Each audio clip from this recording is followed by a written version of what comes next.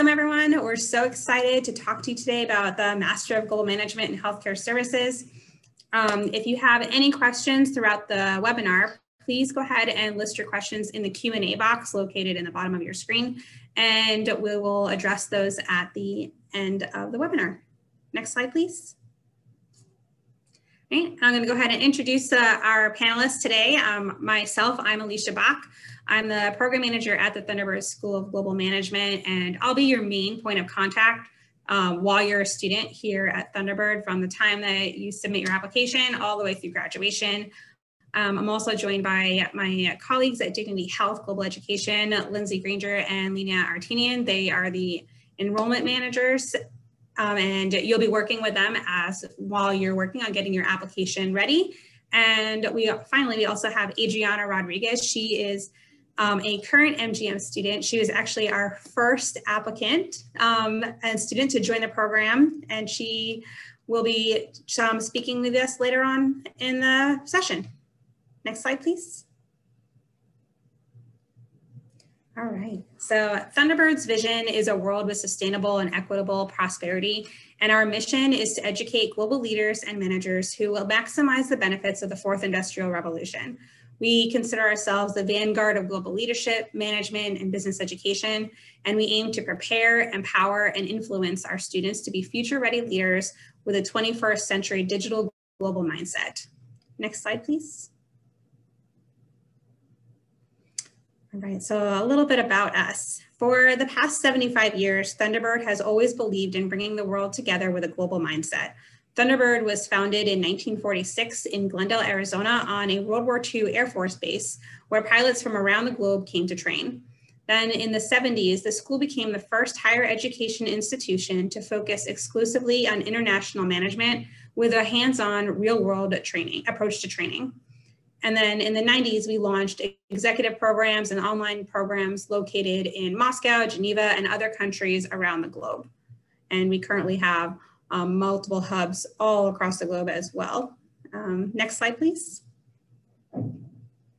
Then in 2015, bringing us into current times, Thunderbird became an independent unit and the 16th college at Arizona State University, combining Thunderbird's multi-decade heritage of developing global business leaders with ASU's expansive resources.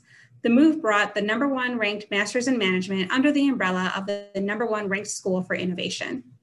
Next slide, please.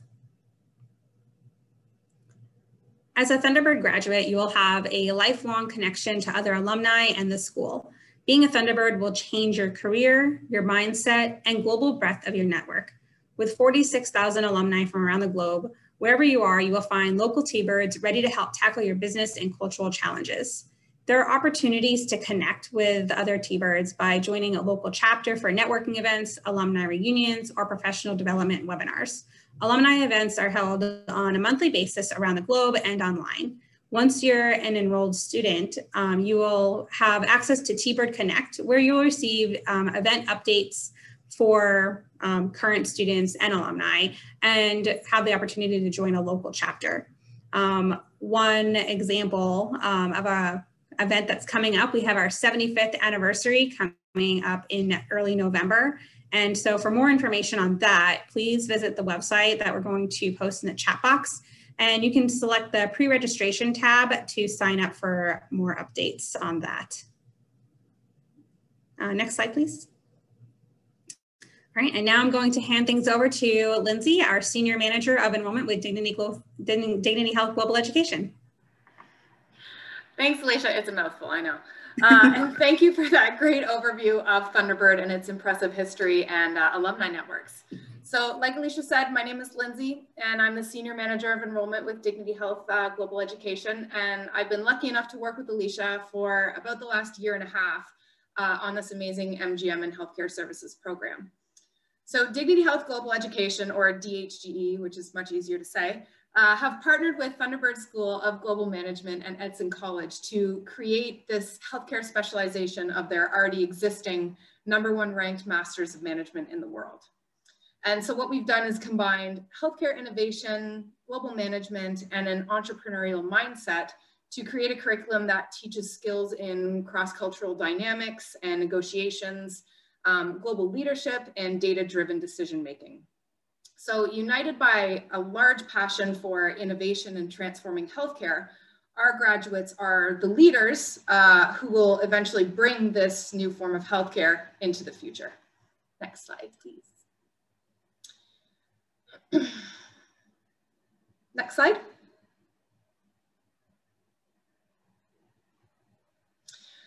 So I'm sure you've all heard of MBAs and MHAs, but what exactly is an MGM?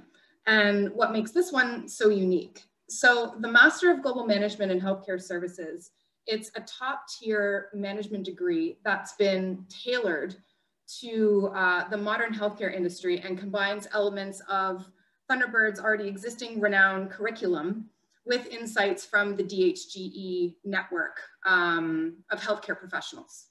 And so this degree program was designed for remote learners and features cutting edge learning technologies, platforms, and content that is hosted 100% online. So having said that, it's more of an experience than just learning in the classroom. And like Alicia mentioned before, you get so many networking opportunities, not only with your peers, but with the faculty members and other Thunderbird alumni during your time as a student and then also upon graduation. So the MGM focuses on international business and the diversification of global supply chains, all while having a massive emphasis on fostering innovation throughout the program. And this online master's degree goes way beyond a traditional MBA or MHA by delivering true tested healthcare management strategies and cutting edge healthcare expertise, not only from the faculty, but also from subject matter experts that are brought in during the course of the program. And graduates of the MGM in Healthcare Services are prepared to transform healthcare organizations of any size and take them into the future. Next slide, please. So this is a tough question and one that both Alicia and I have been asked many times over the last couple of years. And so I guess one way to just describe it in a nutshell is that the program is designed for motivated, innovative healthcare professionals who are really looking to gain global perspectives on healthcare and develop innovative solutions for pressing health issues. And I think the main thing to remember here is, especially in light of COVID and everything that's happened in the last year and a half, is that borders and national identities don't confine healthcare anymore at all. And so to succeed in this increasingly global landscape, healthcare needs leaders who can nurture both domestic and international relationships, diversify their supply chain and business practices, and develop innovative solutions for contemporary healthcare needs. So again, in a nutshell, this program is perfect for individuals who want to lead the way in transforming healthcare. And from next level networking to building innovative strategies among a community of leaders, the lessons that our students are taught in this program will benefit them in their future careers and beyond. So, the legacies that they're leaving for their current organizations and future organizations. Next slide. So here's some examples of the organizations and the job titles that our current students have. And as you can see, our students have a diverse range. And, they include directors, analysts, managers and sales managers, and physicians. And don't be afraid if your organization or your job title is not in this box. These are just simply examples. And I've had my share of classmates and cohorts over the years through my own academic experiences. And frankly, there's nothing worse than being in a homogeneous cohort where most of your peers have similar job roles, similar experiences, give similar advice. You all just kind of stay laterally. So I think one of the really cool benefits of this program is that you'll be surrounded by peers who come from a large variety of backgrounds and experiences, all of course related to healthcare. And those are not only going to enrich your student experience, but allow for, again, amazing networking opportunities once you graduate. So having said all of that, I'm going to hand things over to my other wonderful colleague, Lena, who is DHGE's program advisor for the MGM and Healthcare Services.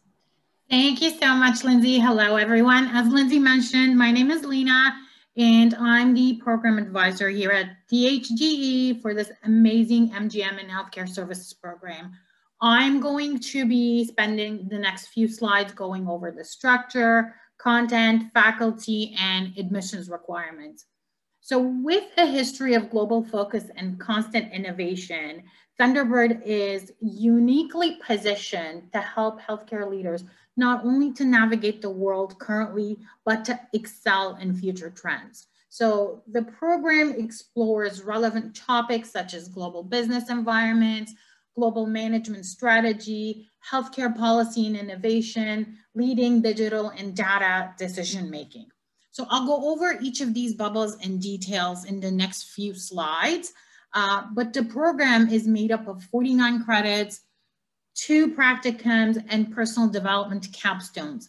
And although it's an online program, you absolutely do get the cohort feeling along with a set of office hours, which each week with the course faculty. Next slide, please. So I'm going to go over the full course guide, and the descriptions will be posted on our website.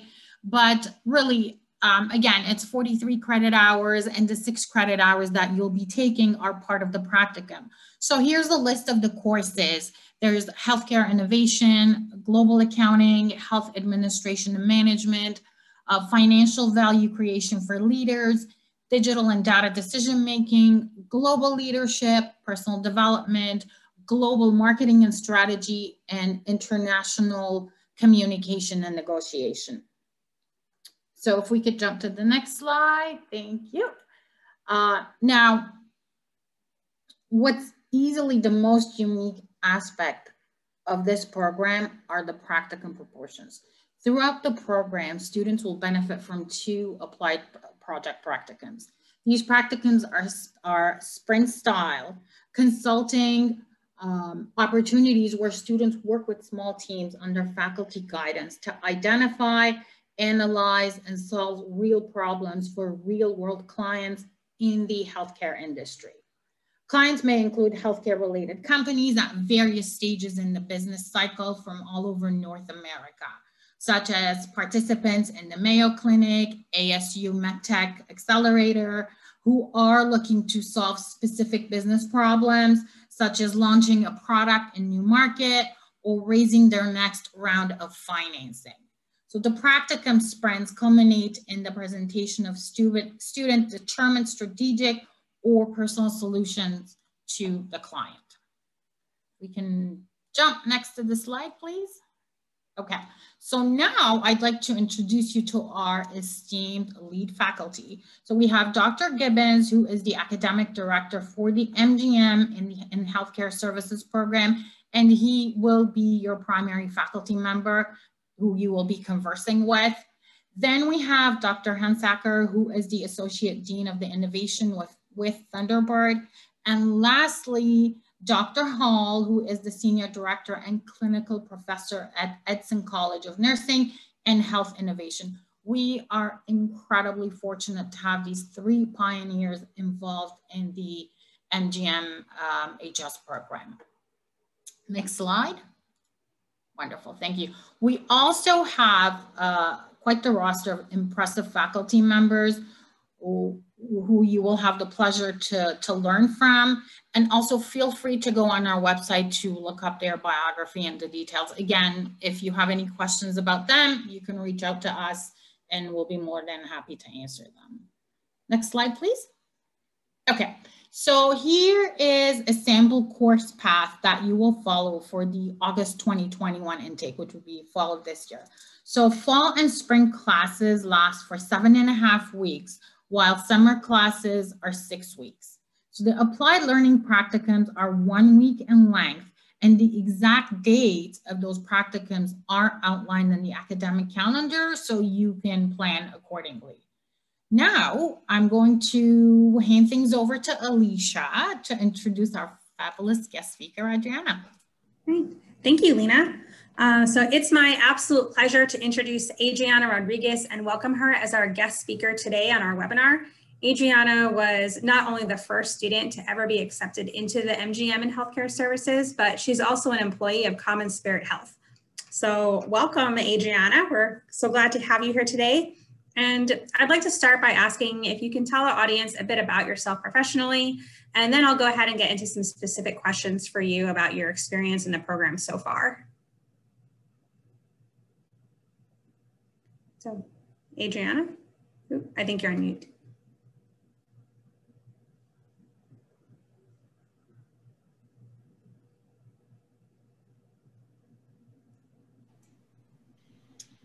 So, guys, I think we have a technical difficulty. Apologies. Oh, looks like her internet's frozen. Yeah. Can you hear me now? Yes. I'm so sorry. I'm going to go off video because that seems to be taking up some bandwidth. I probably should have waited until we were speaking. But thank you so much for having me. I missed your first question, Alicia. Oh, sure. So I was just going to have you go ahead and tell the audience a little bit about yourself professionally, and then I'll go ahead and get into some other specific questions. Yeah, absolutely. So currently my title is Program Manager / Chief of Staff for the Digital Human Connected Experiences team here at Common Spirit. I work directly with the VP of this area and support essentially everything in his tower, which represents development of new products, our mobile application for our patients to log in, websites, everything really platform related to the digital space. Prior to that, I worked for several years in the enterprise application architecture team, where I was a manager of integration.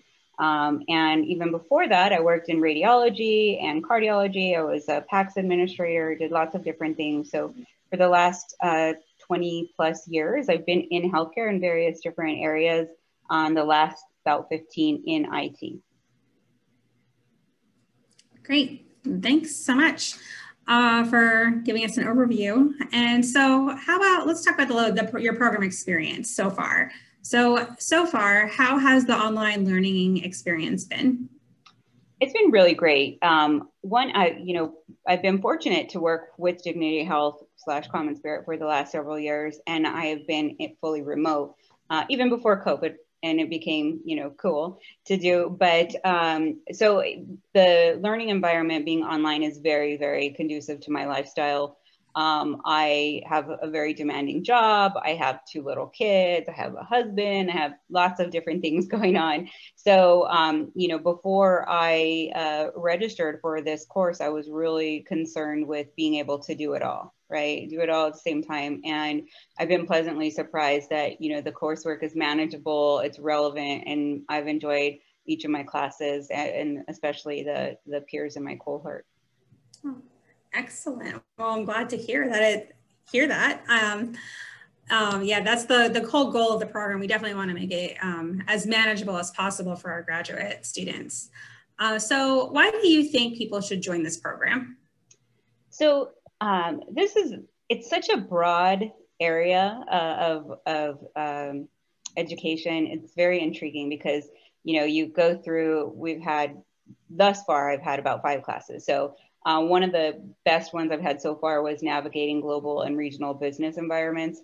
And it was so intriguing and eye-opening to me because, one, we're in the middle of a pandemic, right? And so there's, that's super relevant to the globalization of healthcare.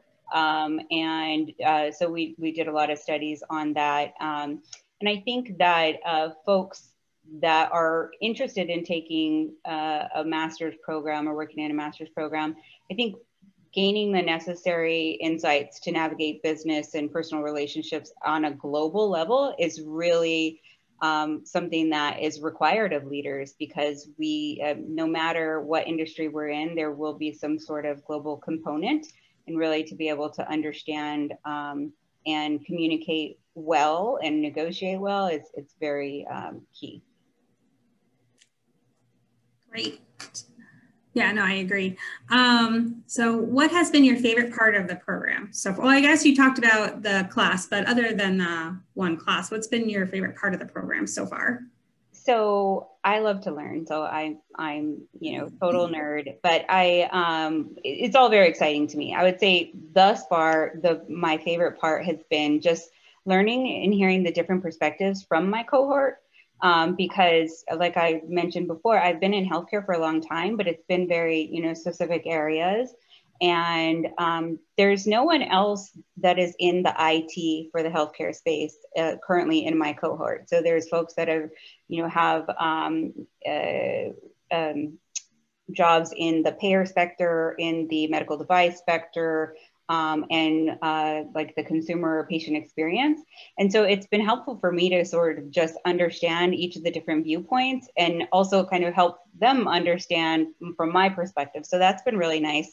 And I think that goes along with what Lindsay said about, you know, you just don't want that homogenous group, right? Where you're just all like agreeing with one another. It's nice to be able to hear and expand your viewpoint. Oh yeah, no, absolutely. I mean, and we have students that are in all different levels of their career. Like there are some mid-level and senior level students. So you'll find a very broad range of experiences, and everyone can learn from one another, which is, I think, really helpful. Let's see the next question. So what aspects of the program have already had an impact on your career? So one, I would say the most impactful has been the global marketing strategy course, and specifically around products or solutions. And as I mentioned, in the digital space, you know, we create products or solutions for our patients. So there are times that we buy solutions or that we buy and build and bring something together, but a lot of what we do right now is, you know, it's innovative and it's figuring out who our customer is. And we all know our customer is our patient, but we also have customers, which are our providers, our other caretakers, and how do we position, now that we are common spirit, how do we position our tools that span nationally versus very regional, where we used to focus from a, digital dignity health perspective, where we are very focused on a specific, you know, 3 states, and now we have many states and lots of different use cases and you know, geographical areas that have just different needs. And so understanding marketing and positioning and the branding aspects is really interesting and relevant to my career now. Awesome. Thank you so much, Adriana, for the helpful insights into your experience. So if anyone has any other questions, please go ahead and put them in the Q&A. And we'll go ahead, like I said earlier, we're going to go ahead and address all your questions at the end of the webinar. So thank you so much for your time, Adriana. And now I'm going to go ahead and hand things back over to Lena. Thanks again. All right, so now we're going to get to the finer details of the application process. So what I wanted to do, we talked about the concentration for the program, but what I wanted to do is just go over the cost and how it works. As you can see, the program cost is $70,000, and per credit hour, we're looking at $1,428. There obviously is an application fee of $70 for domestic applicants and $115 for international applicants. There is a program deposit of $500. So this deposit confirms your acceptance into the program and reserves a seat for you in the upcoming cohort and allows you to register for your first term courses. And obviously the deposit funds is going to be applied towards your tuition. We also have designated account managers to help with your student loans, and your FAFSA applications as well. If we could jump to the next slide. So here's a bit of exciting news. We are incredibly pleased to offer a variety of scholarships for the August 2021 intake for the MGM and healthcare services. As mentioned earlier, our students come from dynamic backgrounds, and therefore we wanted to offer dynamic scholarships to healthcare innovators, physicians and nurse leaders, and of course, anyone who has previously taken a Dignity Health global education program in the past. So we do have 15 spots available for healthcare innovator at $15,000 each scholarship, another 15 spots for nurse innovator, again at $15,000, and 10 spots for international healthcare leadership. And of course, there is a $10,000 scholarship, and that is open to all Dignity Health Global Education alumni. If we can jump to the next slide, please. Okay, so here are the admissions requirements, and this is standard. You need your undergraduate degree from an accredited university, competitive TOEFL, IELTS, or PTE scores if you did not graduate from an English-speaking university in a native English-speaking country. The submission of an online application, including an updated resume, documenting your professional and your academic history, one essay answering an application question, contact information for one professional or academic reference, and obviously your official transcripts from all previously attended undergraduate and graduate institutions. So this also applies for paper transcripts that get mailed out, and e-scripts as well.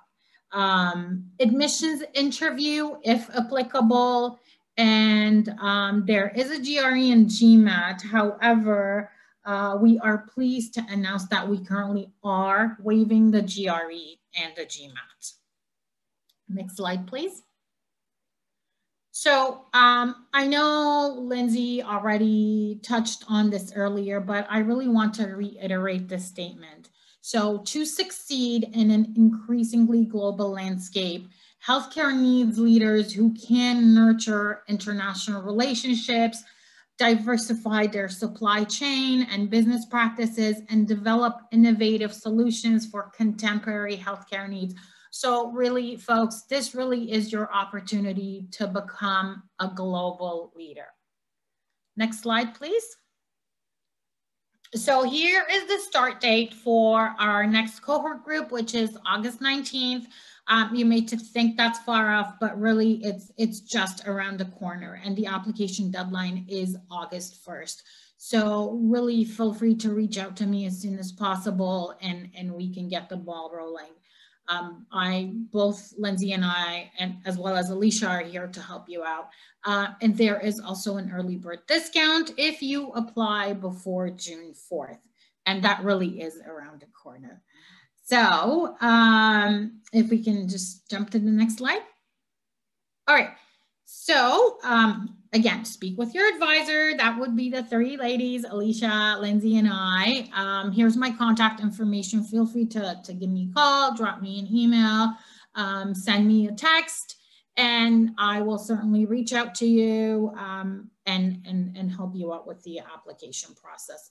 Again, just don't delay it. The more you delay the start date, the more stressed out you're going to be. So reach out to us and we'll get the ball rolling. Next slide. Thank you so much again for all who joined and participated in this webinar. If anyone has any questions for Alicia, Lindsay, Adriana, or I regarding the admissions, student experience, or program information, please feel free to pop your questions in the chat box, and we'll be more than happy to answer them for you. Lindsay, do you want to jump in? Yes, so there's a couple here. The first one is actually directed at Adriana. So Adriana, I'll put you back in the hot seat for a second. This person said, do you find that your colleagues wonder what an MGM is? or are people in your organization familiar with this degree? They are not familiar with this degree. In fact, my direct leader often refers to my MBA program. And I just, go with it. But, the folks that do ask me about it, when I give them the information, they always are like very intrigued. I've referred a number of people to Lindsay and Alicia to get more information because it's a really cool program. So it's not widely known, especially from the healthcare services perspective, right? I'm in the initial cohort. So that clearly there is no precedence there. Awesome, thank you. Another one, I think, Alicia, this probably will be directed at you. About how long does it take for a completed application to then become accepted? All right, thanks, Lindsay. So from the time that you submit your application until the time that you're admitted, it can take up to 2 weeks, depending on how long it goes through the system. I mean, one of the biggest barriers that I find initially is the letter of recommendation. Sometimes we have to help push them along to submit it because I can't push your application forward until your recommender actually submits their form. So, and I'm really great at I check on it pretty much daily and will email you and let you know, hey, can you reach out to them because it's been about 4 or 5 days now. And, but that's often the part that can delay the admission process. But I'm always working on other parts of it on the backside so that it can be expedited once we get that recommendation in. Agreed. You want to keep Alicia on your side because she can work wonders. Okay, another question is, how do the office hours work? Sure. So all the faculty, this is something that's, I'm so glad you brought it up or that someone asked about it, is because this is something that's truly unique to this online program. You normally don't have, typically in an online program, you don't ever see the faculty or your peers face-to-face in any sort of capacity. But for this program, for all the Thunderbird classes, the faculty have implemented a weekly office hour, which is about 5 or 6 o'clock, so, depending on the time and what the cohort generally agrees to in the beginning of the semester. But it's 1 hour a week where you have the opportunity to talk with your professor about that week's learnings. You can bounce ideas off of your cohort or off of your other peers. And it's just a great way to really connect with your other classmates because you see them in discussion posts, but this really gets you that face-to-face, interaction. And Adriana might be able to speak even a little bit more about that for her experience in the office hours. Yeah, so as I mentioned, my schedule is pretty demanding. And so fortunately for me, the office hours are not mandatory. So, but they're always recorded. So I try to join as much as possible, but if not, I can always catch up. And then generally the teacher will take some notes and then share the notes in the group chat. So I know some of my peers join every single one and there's time zone challenges and things like that. But, if you have specific questions, they're happy to answer for you.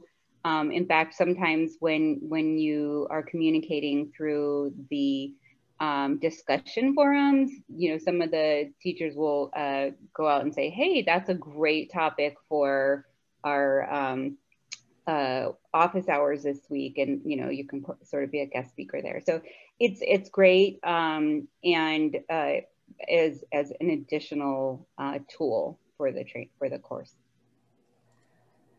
Awesome, thank you. So this last one, it's not a question, it's more of a statement, so I'll just read it. It says, thanks, Adriana, for talking about work-life balance. That's something that I was curious about since I'm a busy mom who works full-time as well. So I think that speaks for itself.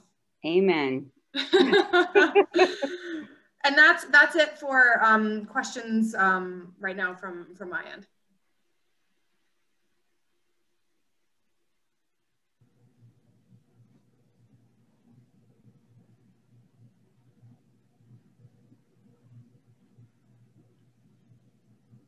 Okay, perfect. That's it for questions over here as well. Alicia, did you want to wrap it up?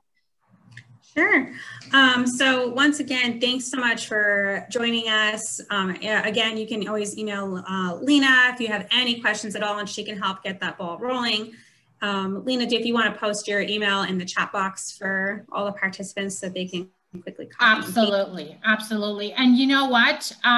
If anything, I will reach out to the participants individually and find out if they have specific questions, and we can always converse at that time and take it from there. Great. So thank you so much, everyone. I hope you all have a great rest of your afternoon, and we will look forward to talking with you again soon. Thanks for having me. And goodbye, everyone. Thank you. Bye.